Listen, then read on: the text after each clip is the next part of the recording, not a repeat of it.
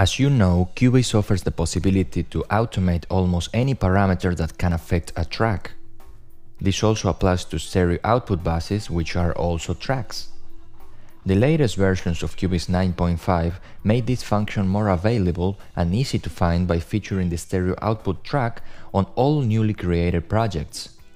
The horizontal line that goes across the project window is actually the volume automation line for the stereo bus, which you can manipulate using the pencil tool.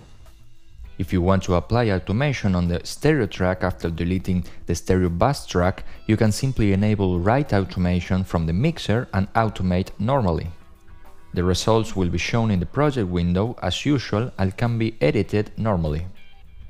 Finally, if you happen to often click on the automation line by mistake, you can simply create an automation dot with the terminator attribute enabled. This will prevent the creation of any new subsequent automation dots by mistake. Hope this helps. See you in the next video.